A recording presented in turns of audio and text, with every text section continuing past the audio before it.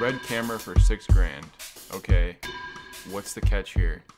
That was my first thought when I saw this camera for the first time, and for good reason. It's no secret that RED Digital Cinema is one of the most widely recognized brands in the filmmaking industry. But when they first announced this little camera, it made a lot of creators, including myself, pretty skeptical on what their intentions really were with this thing. Using off-brand parts, slapping the RED logo on them, and marking them up so they can make a profit is only the tip of the iceberg with this company. And I don't mean to throw shade with this video, like 80% of the cameras in our arsenal are RED. I just want to give you guys an honest review from an unbiased opinion. A cinema camera that can fit into the palm of your hand while maintaining that quality and consistency that you see in high-end professional cameras seems too good to be true. I'm making the video that I wish I saw months ago before we purchased these cameras, and hopefully it can give you a little bit of insight on how these cameras can be used and how we use them. We have a Helium DSMC2 body, which is actually the A cam, which you're seeing now, and we often paired that with our Canon C200s, which are still fantastic cameras to this day. But when diving into the workflow and trying to work with multiple codecs and color sciences, it can get pretty tough to match multiple angles from multiple different camera bodies stylistically. Turns out switching between Canon RAW and Redcode isn't typically ideal, so we had a decision to make. Do we go with another DSMC2 body, or do we just grab 2 Komodos? Which at that time were only just starting to make their way into the hands of people who weren't paid to review them, like us. We ultimately decided with the 2 Komodos, obviously, and I'm going to tell you why we came to this conclusion. Oh, by the way, all the B-roll you see in this video was shot on Komodo 4K 60 frames and 2K 120 frames. My first thoughts when I held this camera for the first time is how small it truly is. It feels lighter than my A7S III. Granted, adding a cage, lens, and TB50 adapter will make the setup a bit more bulky. It is still not nearly as colossal as our fully kitted out Helium setup. And this makes the camera extremely ideal for run and gun situations. I can see this being a fantastic option for an on-the-go videographer who, like me, is always trying to find that one-man band edge. One big thing for me was the autofocus, and even though this autofocus is still in beta, as with half the other features in this camera right now, it performs really well in non-low light situations. Does the autofocus hunt sometimes? Yes. Are the low light capabilities as powerful as, say, a Sony mirrorless camera? No. But if your main camera right now is a RED, this is a perfect B cam or crash cam. You mount this thing on a Mobi and you've got a powerhouse rig for event coverages. And even as an A cam for productions that don't require an 8K delivery. We tend to mostly use 6K 16:9 or 4K 16:9 for slow-mo. The only downfall of 4K is that there is a crop. A 1.5 times crop to be exact. And that is one of my main overall gripes about this camera. If you want to shoot at higher frame rates, you gotta lower that resolution and deal with the crop. 2K at 120 frames a second still looks pretty good, but the noise and chromatic aberration become more apparent due to those massive crop factors. If you're planning on shooting higher frame rates with this thing, just be prepared to plan accordingly.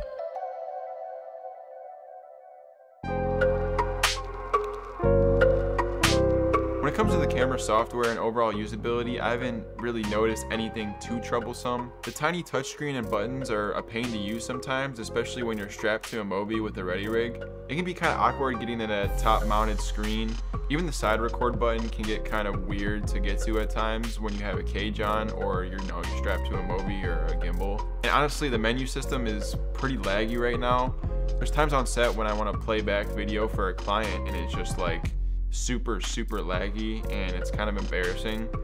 So that's just one thing to keep in mind, is that the menu system is not really fully fleshed out right now. I'm not sure if this is something they can fix with future updates, but it's not where it needs to be right now. To combat this, we actually use the smartphone app a lot, and it's not like a typical smartphone app. It's actually really responsive. And you can pretty much get to any setting you need on it. There's even a touch to focus if you have an autofocus lens. The menus themselves are pretty basic, and anyone who has previously worked with a RED camera should be able to navigate them without any issue. It is worth noting that we had to send one Komodo unit back as we were getting this like weird green tint shift on camera boot up. RED said they've never seen this before. I'm not sure how much I believe them, but if you have a similar experience or something similar happened to you with this camera, let us know in the comments. And as of this video, we're actually down one Komodo right now as the SDI port in it shorted out, so we had to send that one back too. So we had to send 2 Komodos shadows back already. So make of that what you will. I'm not really sure how it happened. It kind of just happened one day on set. As for the green shift, it was fixed within a matter of weeks and it didn't cost us a dime as we were still under warranty. As shown in these clips, when it comes to dynamic range, the Komodo really delivers. We found that like most cinema cameras that shoot in RAW format, the footage is extremely flexible in post. Playing with the shadows and highlights, you can really see the dynamic range go to work here, and something like bringing up the shadows doesn't mess with the image quality too much unless you really go crazy with it. One of my favorite things about this camera is the inclusion of global shutter without sacrificing dynamic range or sharpness. Skin tones look pretty natural across the board. You're going to get that weird green tint that most RED cameras have nowadays, but simply throwing one of RED's conversion LUTs on it without any correction or grading, it already looks pretty damn good. Many of the YouTube reviews I've watched on this camera absolutely rave about the dynamic range, and what really impresses me about this camera the most is the highlight roll-off, as you can see in these clips. Now, it wouldn't be an honest review without pointing out some flaws this camera has, because it does have some flaws. We already talked about the crop when shooting slow-mo and the menu layout, but I'd like to touch on some pitfalls here. This should already be second nature to anyone who has worked with a cinema camera before, and this is not really an issue of usability, but more of like a cosmetic issue. This camera requires more than just lenses and batteries to function, in my opinion. The camera is damn near impossible to use without some kind of handle or gimbal. Also, since the screen is on top of the body and very small, you will need a third-party monitor to even see what you're shooting.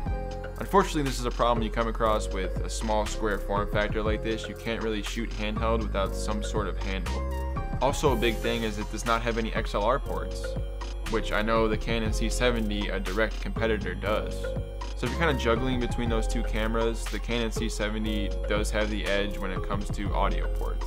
I've never used the C70, so I can't really talk about the image quality, but the Komodo's image quality is more than enough for me to rave about it here. To sort of wrap this video up, before I got here to Clockwork 9, I really had minimal experience with RED cameras or cinema cameras in general, and the Komodo was a welcome challenge as a filmmaker. I really learned a lot within the last 2 years when working with these things when it comes to, exposure and workflow when working with R3D files. It's honestly been a breath of fresh air following a whole new workflow that makes me as a filmmaker stop and really think more about the shots that I'm getting. I've overall become way more intentional with my shots, and that's not just on shoots using the Komodo, but on shoots in general. Getting to know these cameras really makes me want to squeeze every drop of power I possibly can out of them. I really wanted to push their limits, and it got me out of a creative funk, which motivated me to shoot more. It's not always easy in the beginning, but the end result usually makes it totally worth it. The picture quality straight out of the camera is enough to impress me, but when you pair that with its wireless communication features, its compact size, the ability to adapt multiple lenses, and the assortment of formats and sizes that you could shoot in, I really think this camera is one of the most versatile I've ever used. This camera was built to be a crash or B cam where ease of use and reliability takes precedence over that film look, even though it is proven you can still get the film look out of these cameras. As I said before, if you own one of these mini beasts, please share your thoughts and experiences with us in the comments down below. And I look forward to seeing you guys in the next video.